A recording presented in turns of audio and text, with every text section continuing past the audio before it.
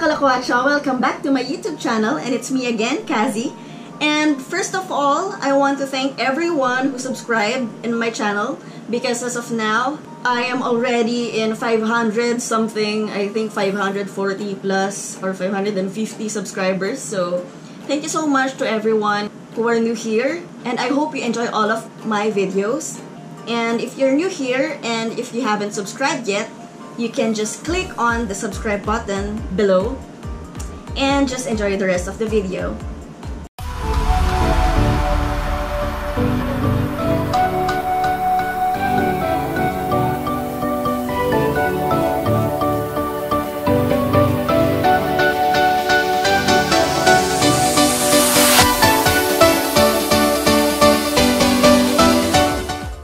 So for this vlog, I will teach you how to create, plan, and organize your own itinerary, your own travel itinerary using only your smartphones. So I guess this will help a lot of travelers out there, mostly those first-time travelers. So if you are a first-time traveler, or if you have plans in traveling solo, or if in your group, you're the one who is actually planning all of your trips for your company and so on, this might help you. So if you want to learn how to create your own travel itinerary using only your smartphone, please keep on watching.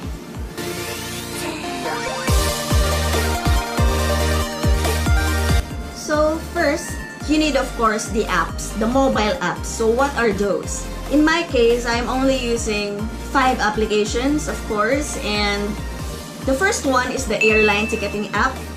In my preference, I'm using trip.com. You can use your favorite airline or whatsoever. You can use whatever airline you want to, but I suggest to use the trip.com. From my experience, trip.com is actually cheaper than Cebu Pacific, AirAsia, Philippine Airlines, Skyscanner. Trip.com is much cheaper. Hindi ko napapakita yung comparison ng prices on this vlog. You can check that on your own. You can search that and you can really tell that I'm stating the fact that it's really cheaper than the usual airline. And then second one is the search engine application, which is the Google or Yahoo or whatever is your preference, but I myself, I'm using Google. Third one is the navigation app or the maps that you call. In my preference, I'm using Google Maps. Then the fourth one is the hotel booking app. You can use Agoda, you can use Airbnb or whatever, but in my preference, I am only using booking.com. Well, may mga times din na ginagamit yung Airbnb, but sobrang minsan lang nun. Agoda, never. Later, explain ko kung bakit yun yung mga gusto kong app. Then for the last one, for the fifth mobile application, it will be the activity ticketing app. This is where you will purchase all of your advance tickets, all of your theme park tickets, train tickets. It might be your tour bus or sort of DIY transportation depending on your location or whatever. In my preference, I am only using Klook.com, but you can use any of those if you want, but I suggest this one. This is not a sponsored vlog, by the way. I am only stating what I've been using for so long in my years of traveling, so that's it. So now I will show you the one-by-one step on how to create your travel itinerary using your smartphone. So first, of course, is the airline ticketing app, because you have to book your flights ahead of time. Kasi hindi ka naman makakaalis kapag wala kang plane ticket, right? So in my case, I'm using trip.com. Sa mga first time dyan, kung never pa kayo nakakita ng airline ticketing app, ganito yung itsura niya. So, you will choose the flight. You will be choosing from and to. I'll be giving you the Taipei as an example. So, this one is Taipei. For example, it's January 21 to 24, 2019. By the way, I'm suggesting that you should select the weekdays, because weekends are always expensive, mostly the Friday, Saturday, and Sunday combination. That's a big no-no, because airline companies actually assume that people always travel weekends. So, I'll be going for the weekdays instead since you have a leave and you can spend that. Walang problema. Okay, so, for example, I'll be going from January 21 to January 24. That is actually Monday to Thursday. You know what? Sunday to Tuesday is fine. Saturday to Monday is fine. But never use the Friday to Sunday. So, daldal ko na. Ayun, 21 to 24. Next. Search. Tayo natin. Trip.com actually, i-return niya sa'yo lahat ng airline. So, you have, as you can see, you have AirAsia, you have Cebu Pacific Air, you have Philippine Airlines, you have China Airlines, everything. But, yeah, there are still airlines na wala din sa Trip.com. But mostly, na ginagamit ng sa mga Filipinos, meron dito. So, of course, pipiliin natin yung pinaka-cheap. Kasi, budget traveler tayo. So, this one is actually 11 p.m. to 1 a.m. Yun talaga yung mga cheap na flights. Kung gusto nyo ng cheap na flights, get the midnight flights. In my case, I'll be choosing Monday, 11 p.m. So, ang dating ko na neto, start na ng travel ko niyan is malamang Tuesday na. Kasi gabi ako bumiyahe. So, isipin ko rin, do I have to adjust kung dadating ba ako doon ng Tuesday? Will it be fine or whatever? Kasi Monday ka dumating. Monday ka umalis, Tuesday ka ng madaling araw dating. So, the day 1 will start on Tuesday. Then you have to be there for 3 days para masulit mo siya. So, Tuesday, Wednesday, Thursday. So, dapat, ang uwi ko is Thursday night. Tignan natin kung merong Thursday night na flight. So, ang flight na pabalik is, oh my God, 135, 955. So this is not a good combination because the night trip is actually expensive, and then the early trip is actually too early. It's 1:35 a.m. and so I'm gonna change this one. So now I will change this to Friday.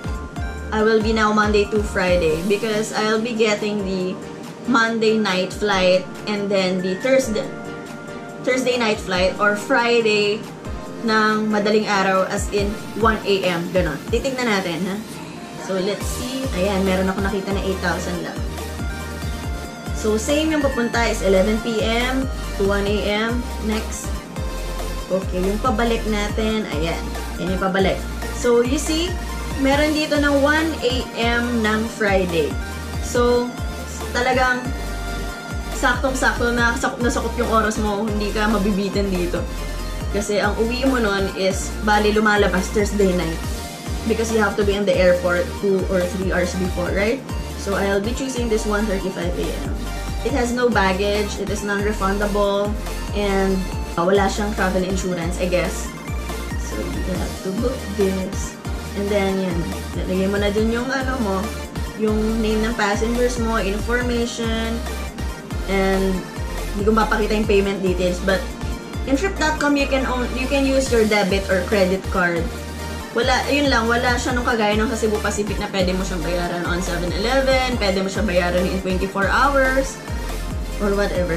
So, that's it for the plane ticket for the first one. And then for the second one, we'll now use our search engine, which is the Google. Ano nga ba yung mga i-search dito? You have to search kung saan kayo pupunta. Ang advice ko, ako kasi lagi kong sinesearch agad, is the top 10 tourist spots for that country. Kung ano yung prefer nyo na puntahan, ako kasi top 10, gaya yan, top 10 tourist spots in Taiwan. Search. Ako kasi, depende naman yung sa mga prefer nyo. Ako, kapag nagka-travel ako, ang favorite kong puntahan is theme parks. Meron naman iba dyan na mga nature, yung mga gusto nila. Yung iba naman, extreme adventures. But for me, theme parks yung number 1 na talagang pumapasok sa isip ko when it comes to out-of-the-country travels. Ayan, makita natin dito yung top 10. Kadalasan dito sa TripAdvisor ako natitingin ito. Top 10 best tourist spots in Taiwan.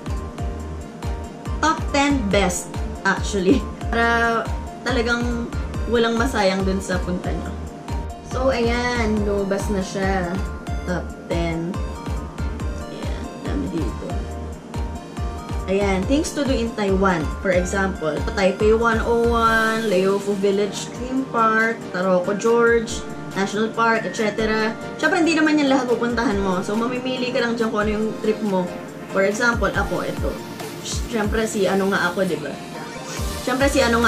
Si theme park girl. So, una kong titingnan dyan yung Leofu Village.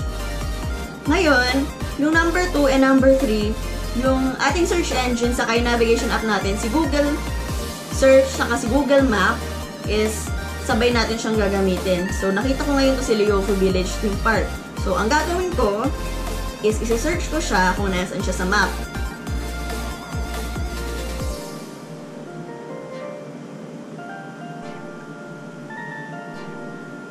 Okay, so let us search. So, ako, ang ginagawa ko dito is siniset ko siya as favorites. Ayan, nakita ko na siya kung nasan siya. Ayan, so nakita nyo nakasave na siya kasi nakapunta na kami doon. So, ito yung pinipindot ko. Kunwari, hindi pa siya nakasave. Ini-star ko siya, nalagay ko siya sa starred places. Ganyan. Kasi kapag ka in-star mo siya doon sa Google, makikita mo dito, bakit ay lumabas? Makikita mo siya na nakastar doon sa map. Kita mo siya sa map na may star. Uy, lumabas ka, napapahiya ako. Nasaan yung star? Ayan. Yung kagaya ng yellow na to. Ayan. So, kunwari, yung top 10 nyo or kung ano man yung mga na-search nyo sa Google, search nyo siya isa-isa sa map. Then, you will see that the stars are visible on your map. And from there, you will now choose where to stay. Kaya nasa huling part, yung ating booking, yung ating hotel, nasa second to the last siya. Because the first thing that you must do is you need to rectify where you want to go before where you will stay. Why? Kasi, syempre, hindi naman pwede na yung pag-stayan mo is super layo dun sa mga pupuntahan nyo. Nasa pinakadulo or what. Ako, I prefer na nasa center lang siya. So, let's move forward to the fourth one. So, for the fourth one, we need to use the hotel booking app, which is, I prefer the booking.com. So, sa mga hindi pa ulit nakakita, for the first time travelers na lagi lang bumibili ng package sa mga travel agencies, now you will see the booking.com or any hotel booking app. This will be like this. First, of course, you have to search for the location. So, for me, I will check on Taipei. So, since we chose the January 21 night, and then we will arrive on the January 22nd, I will still choose the first day to be January 21. But for the checkout, it will be January 24 because our flight is January 25, 1 a.m. So, checkout na tayo ng 24. Okay, so select dates. Adults, kung ilan kayo, travel purpose, leisure, whatever. Okay, I will check for the properties now. So, it's your choice.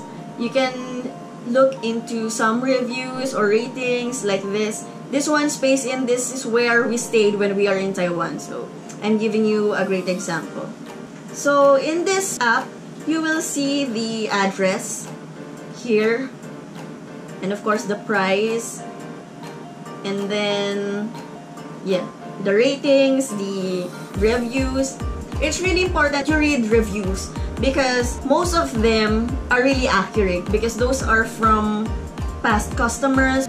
Sa booking.com kasi, you can't comment if you didn't really stay in there. So, this might be legit. And yes, it is.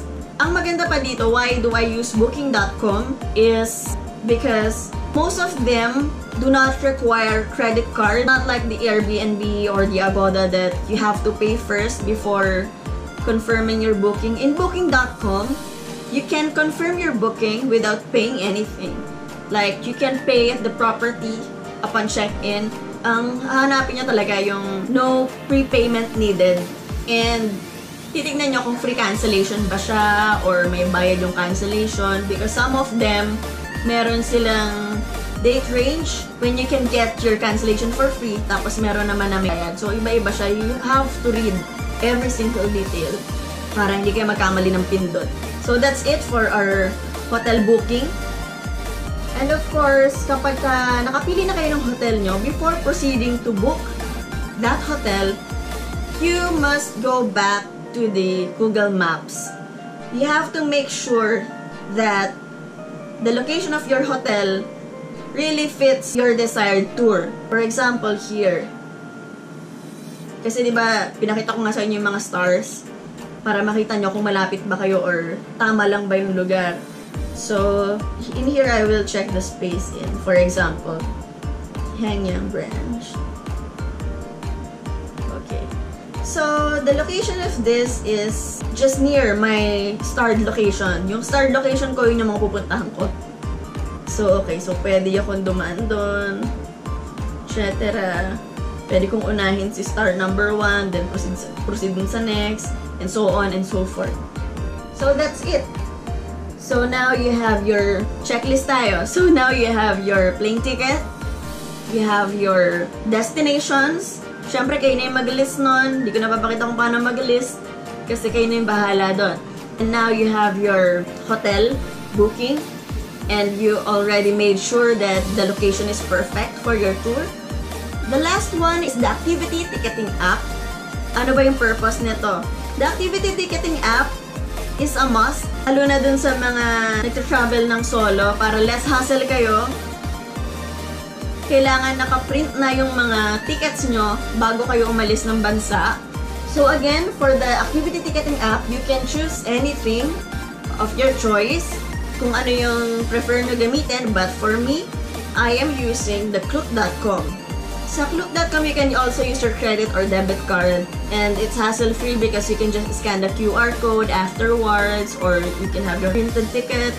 So, ganito lang siya. Add to cart mo lang siya kung gusto mo siya. Like, ito kunwari, yung Leofu Village Theme Park ticket, add to cart ko na yan. Tapos, syempre, yung date, dapat sigurado na kayo kung anong araw kayo pupunta doon. For, in my case, kunwari, January 22 ako pupunta. Ayan, tapos select ko lang siyang ganun. Tapos, check out ko na siya. Ganun lang siya kasimple. O, diba? Ang dali lang.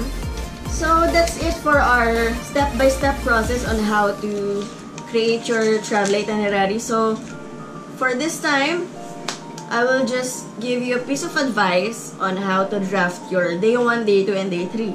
If you are in a 3-day travel, you can spend your day 1 in the tourist spots, which are a bit lighter. Avoid the extreme adventures on your day 1 so that you can prepare that for your day 2.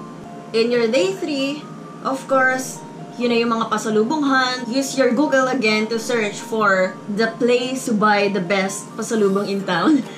That might be Chinatown or some market. Kung hindi ka naman masyadong social, pwede ka na dun sa mga changi-changi abroad. Well, that's it. So, just make sure to have it all prepared. And for additional, you can watch travel vlogs so that kita mo talaga kung ano yung feels na kung paano pumunta dun or what are the negative and the positive when it comes to visiting this certain tourist spot.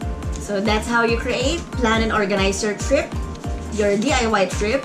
I hope that you learned something. I hope that now you will be confident in creating your own travel stuff. So that's it. I hope you guys enjoyed this video and I hope you learned a lot from this video. If you have questions, feel free to leave a comment on the comment section. And if you like this video, please hit on the like button or share it with your friends or anyone who needs it. And of course, don't forget to subscribe. And that's it. Thank you for watching. See you on my next video. See you next trip. Bye-bye.